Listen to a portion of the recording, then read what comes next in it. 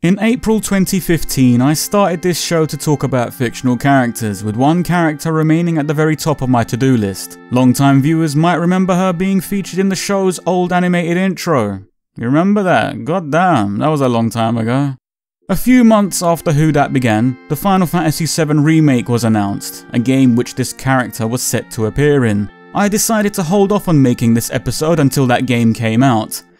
I just didn't think I was going to be waiting 5 years after the fact. It's been a mad journey though, hasn't it? A long one, many ups and downs, as is the case with all things. I'd like to thank people like Kakatoshi and Silent Tandem for supporting me along the way. Your help has been hugely appreciated and I honestly can't thank you enough. And in general, sorry I kept you lot waiting, but yeah, it's finally time. I'm ready now. I'm gonna talk about one of the most important video game characters in my life.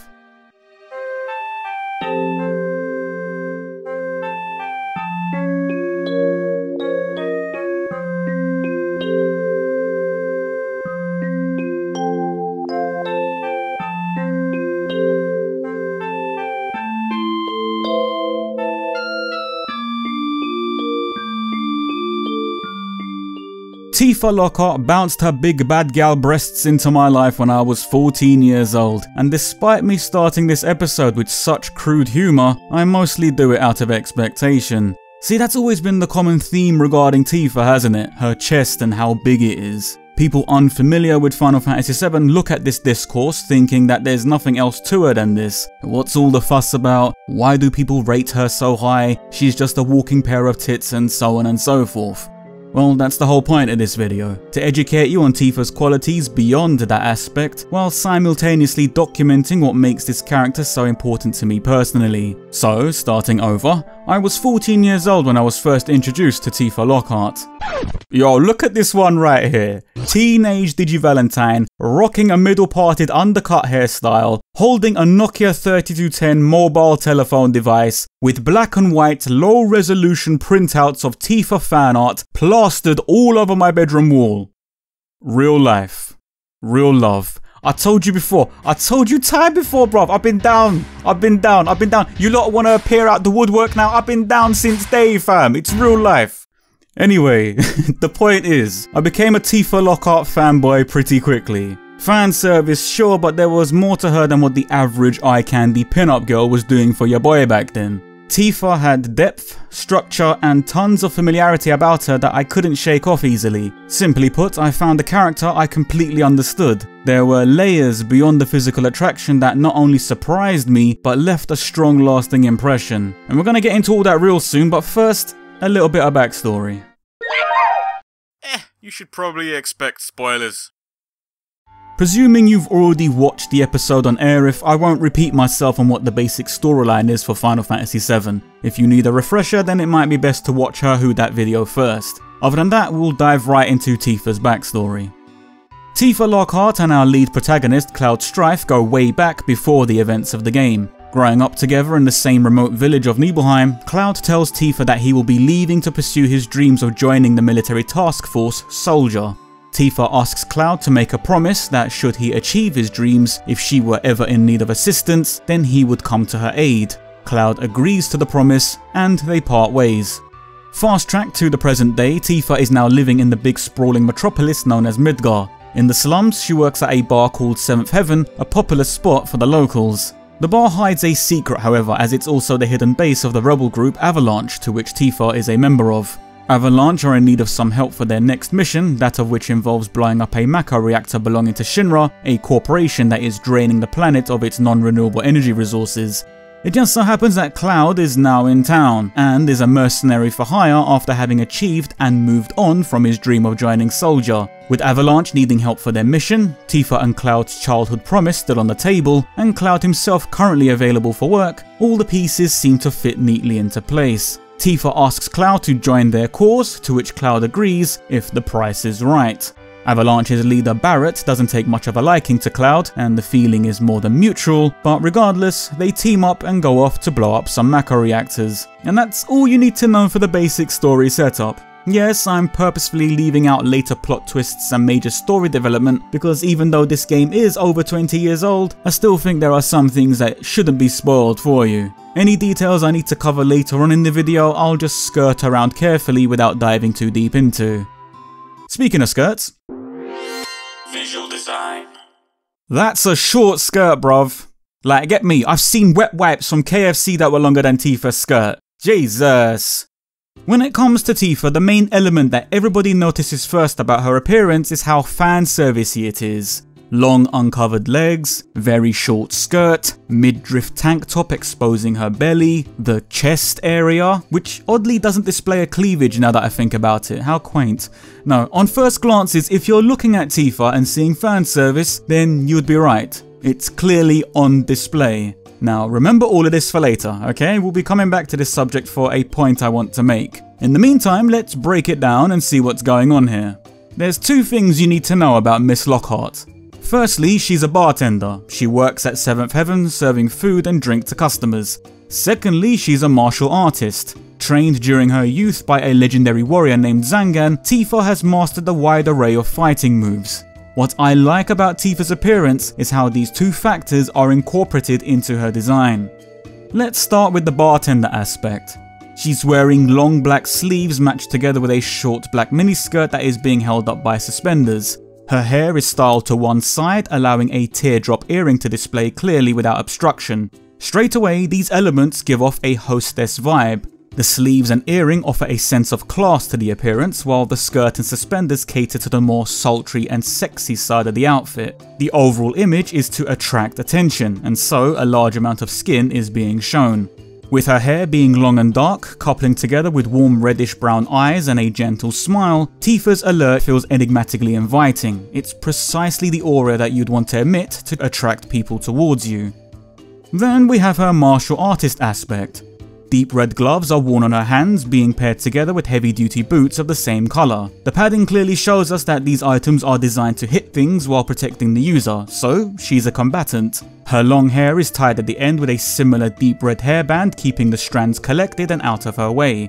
The left boot and elbow have studded armour plating, offering further aid during battle. And lastly, she wears a plain white tank top that keeps most of her upper body unrestrained, allowing her to move freely. These elements all clearly indicate that this character would kick your ass if required. Bringing these two styles together, you suddenly have a very unique look for one of your leading female protagonists. A beat-em-up bartender, a brawling bar hostess. She mixes drinks and saves lives. And yes, that was a Valhalla reference, big ups if you caught it.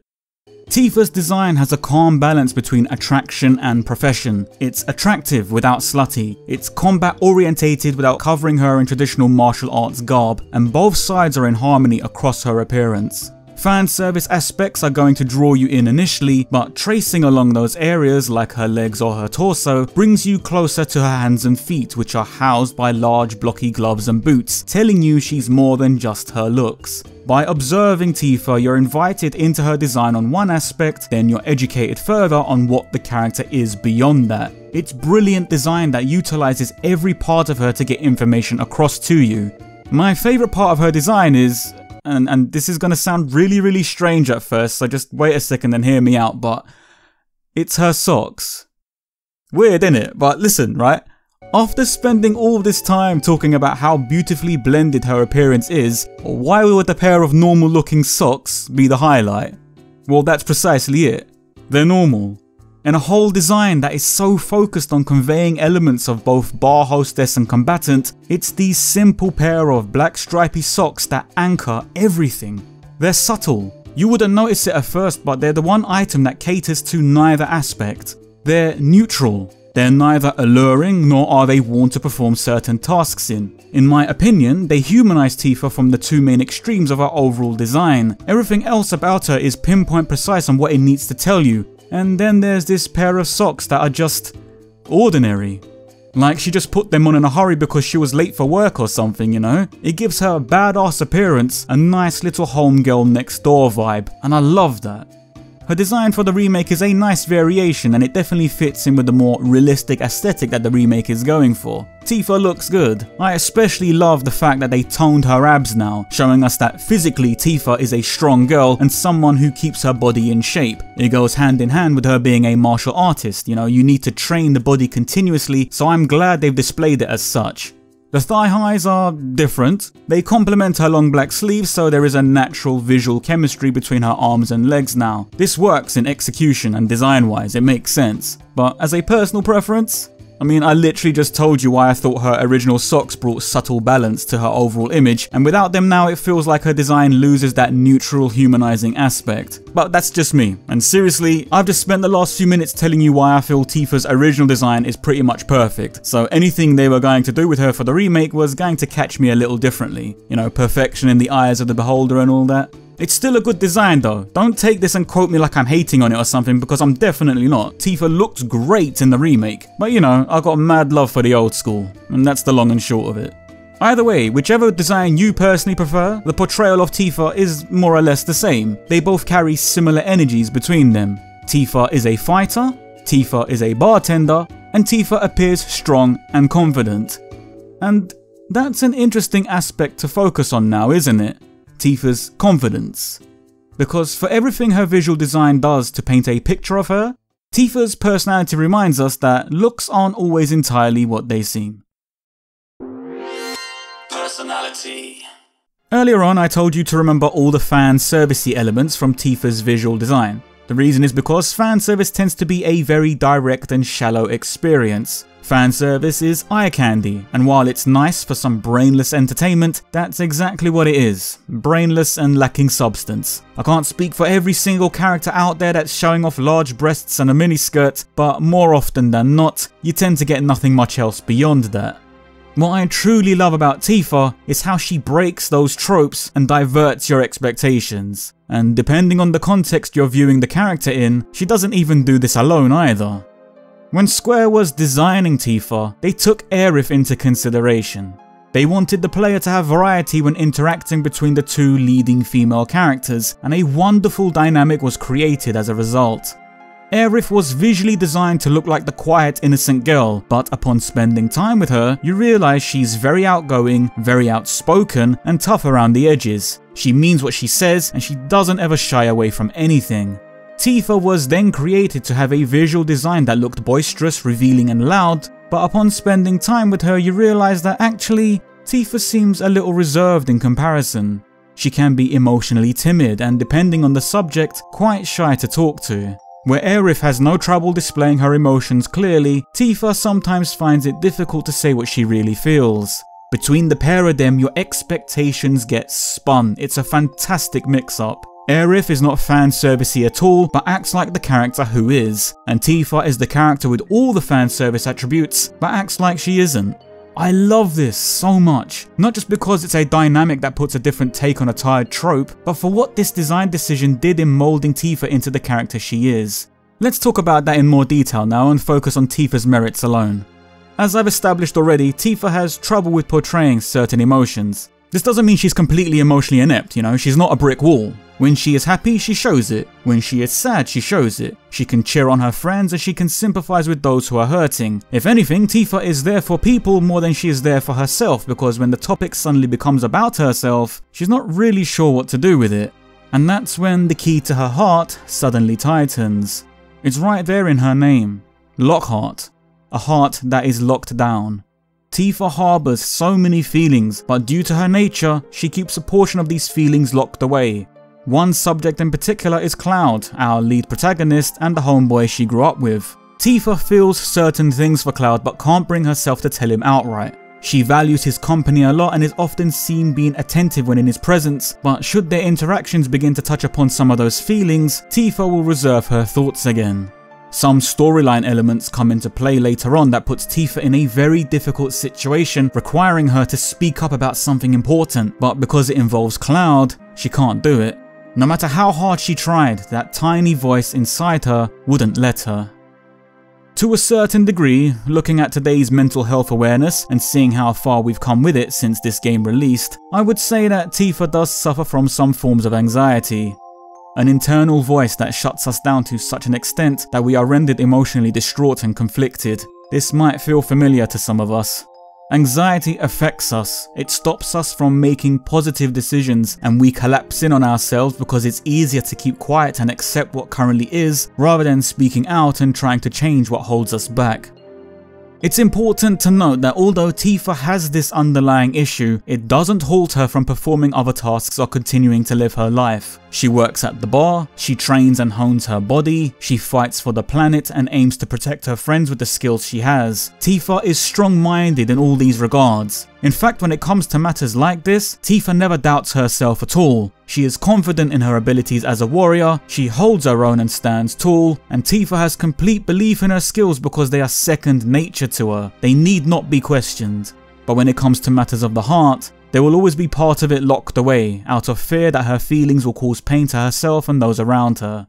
Taking all this into account, from her dynamic between Aerith and Cloud to her fierce strengths and crippling weaknesses, we start to see Tifa as something very real and very familiar.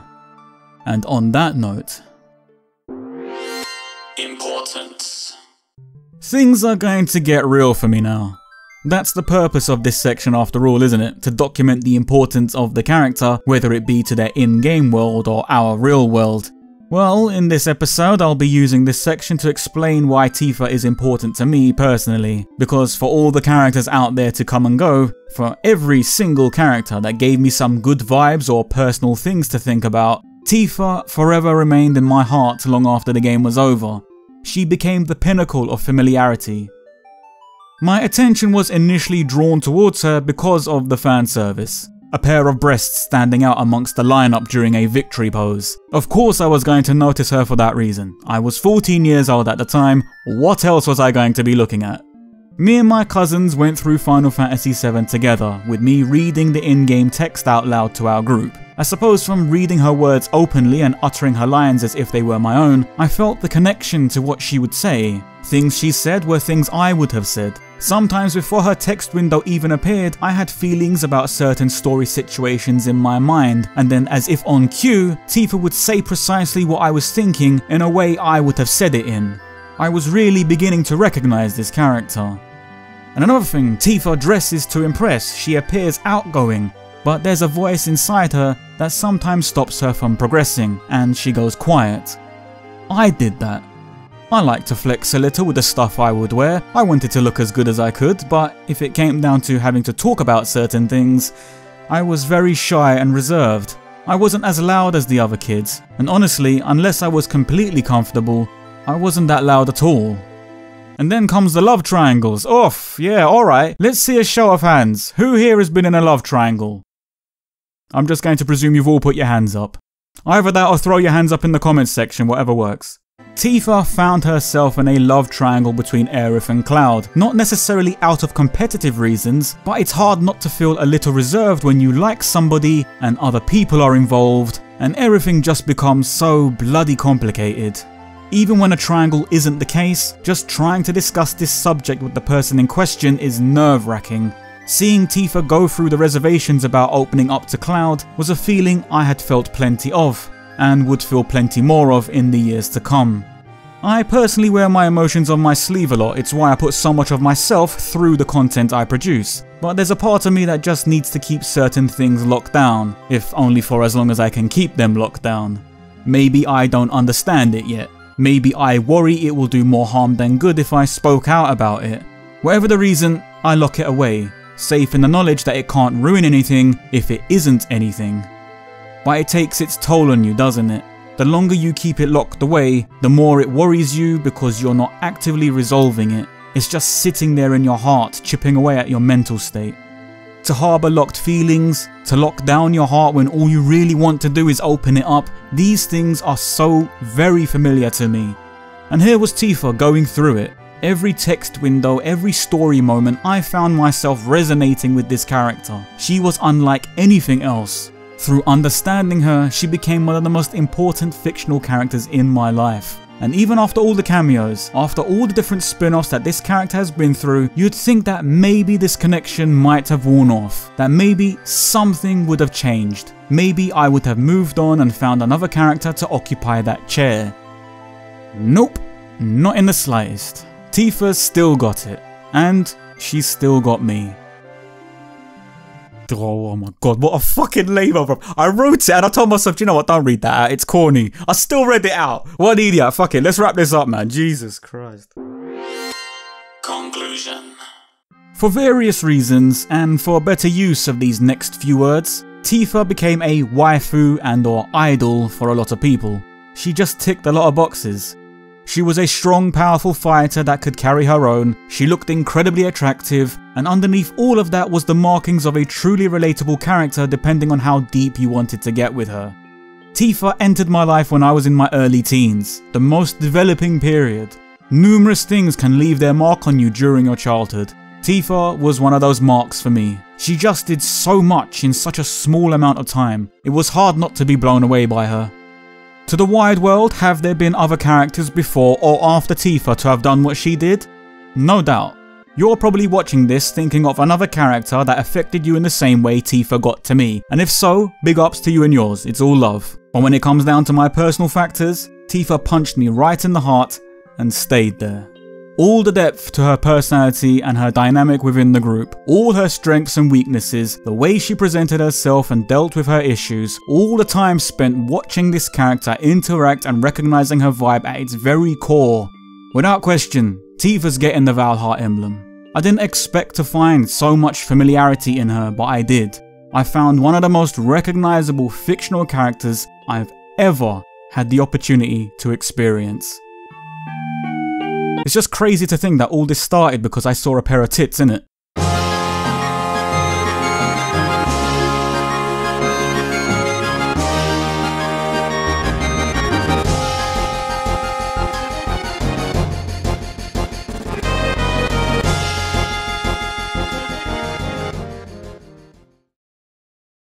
What's going on, everybody? How are you? I hope you enjoyed this episode. I personally feel happy and content to have finally covered her on this show now.